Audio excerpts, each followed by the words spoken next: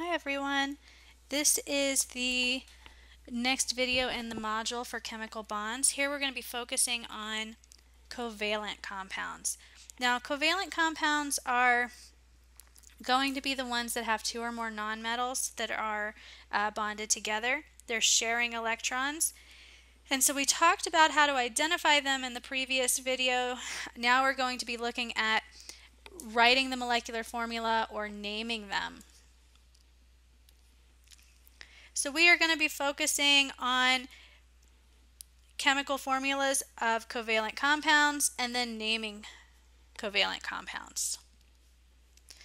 So remember, when we talk about a chemical formula, we are going to have a subscript that indicates the number of each type of atom. So for example, if we talk about water, H2O, it means that there are 2 hydrogen atoms and 1 oxygen atom every time we have this molecule. We don't write a 1. Generally, I just say that chemists are lazy. Why am I going to write a 1? If I wrote the O, it must be that there's an oxygen. So 1 is usually just understood. Now, if we did something like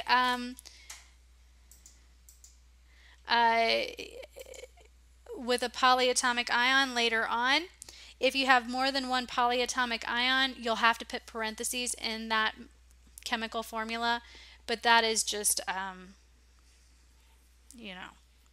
we'll get there the next one. So go ahead and hit pause and say how many of each of these atoms there are in each of these compounds, and then I'm going to wait for you to start this back up. Let's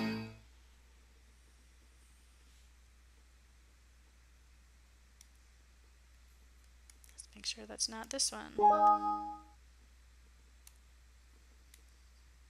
Yep, we're good. Okay. Okay, so at this point I'm going to assume that you have more than you've paused it. You're coming back to really look at how many of each thing there is. And so let's go through this step by step. So if we look at water, this is H2O. There's 2 hydrogens and 1 oxygen. This is phosphoric acid. H3 means that there's 3 hydrogens. There's no subscript with the P, so there's just 1. And then there's 4 oxygens because we wrote O4. For aluminum sulfate, this is 2 aluminums. This 3 applies to everything here, so there's 3 sulfates. Each sulfate ion has 1 sulfur, so 3 times 1 is 3. This 3 applies to everything in the parentheses, so there's 3 sulfates, but each sulfate has 4 oxygens, so 3 times 4 is 12 oxygens here. For ammonium sulfite, this is 2 times the 1 nitrogen is 2. 2 times 4 is going to be 8 hydrogens.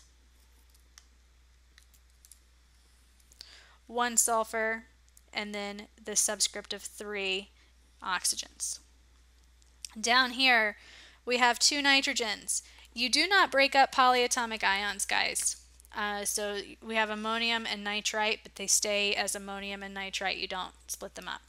So we have 2 nitrogens, 4 hydrogens, and 2 oxygens. Alright, so now that we know how to count atoms within a chemical formula, we need to also look at specifically covalent compounds. Now remember, covalent compounds are the ones that have 2 nonmetals bonded together. There's no metal, there's no polyatomic ion here. Just straightforward two nonmetals. Now because they can bond together in more than one ratio,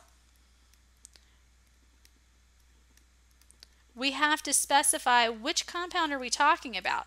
And so what we're going to do is, in the nomenclature, we're going to account for that. So we're going to name the first element by its element name. We're going to name the second element by the root of its element name, and we're going to change the end of the name to IDE, IDE. We're going to add prefixes to indicate how many of each atom there is, except we're not going to use mono if it's on the first element. That would just be superfluous.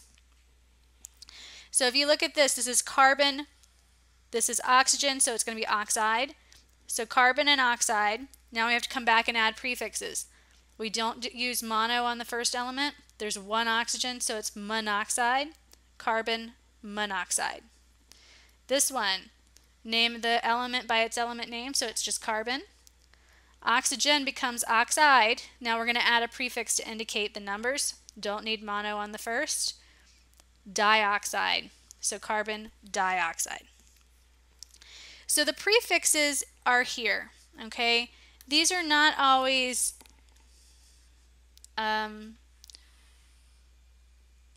intuitive, you know, unless you're a math person. One means, if you have one of them, you would use the prefix mono, like carbon monoxide.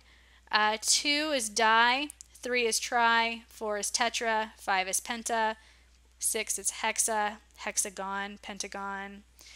If you can think back to Tetris, Tetris had 4 types of pieces, game pieces that you stacked. Each one of them had 4 blocks, 4 for tetra.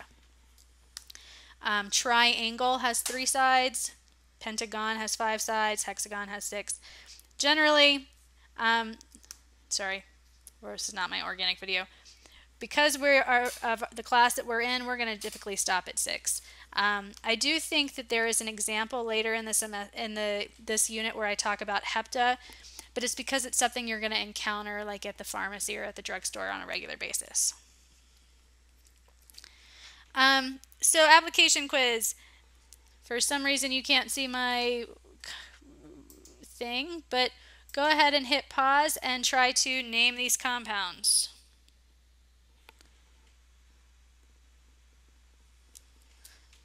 It's on your slides. I don't know why it's not showing up here. Okay, so this is carbon. Oxygen becomes oxide. There's only one carbon, so we're not going to write mono. We do need to indicate that there's only one oxygen, so we're going to have mono for oxide. Now I want to point this out. If there's more than one vowel, they typically just drop one. Carbon monoxide just doesn't sound right. So, you know, or it could take an extra, you know, millisecond to say. So they drop it. Carbon monoxide. This is sulfur. Fluorine becomes fluoride. Make sure you know how to spell, guys, in your quiz. And your mom quizzes especially, spelling is an issue. You have to make sure it's spelled right. Don't use mono on the first, but there's 4 fluorines, so this is going to be tetrafluoride. Sulfur tetrafluoride. This is sulfur. Oxygen becomes oxide. 2, we're going to add a prefix of di. 4, we're going to add a prefix of tetra. And we're going to get rid of that vowel. 2 vowels in a row just gets annoying. So this is disulfur tetroxide.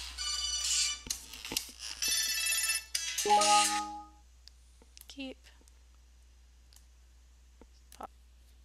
Okay, so we have our names, and now we can go ahead and go to, well, that was different.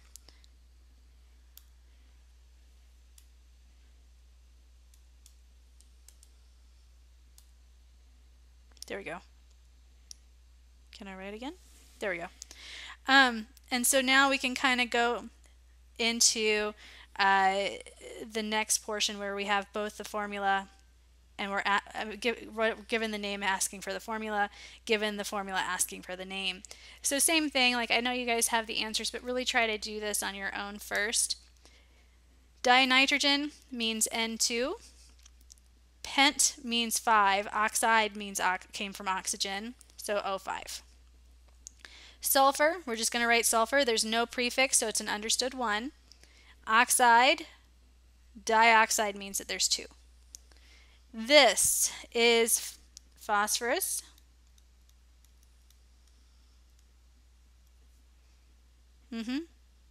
Hopefully I'm spelled right. Fluorine becomes fluoride. Let's make this a lowercase p. 3, we're going to add the prefix tri. So this is phosphorus trifluoride. S2, this is sulfur. Fluorine becomes fluoride. Prefix of 2 is going to be di. 6 is going to be hexa. So this is disulfur hexafluoride. Hopefully you can see that these are technically pretty straightforward nomenclature rules. So as you get into your SQ questions, your sample test questions, the big thing here is to make sure that you know that you have things spelled correctly and you're really paying attention to those subscripts and stuff.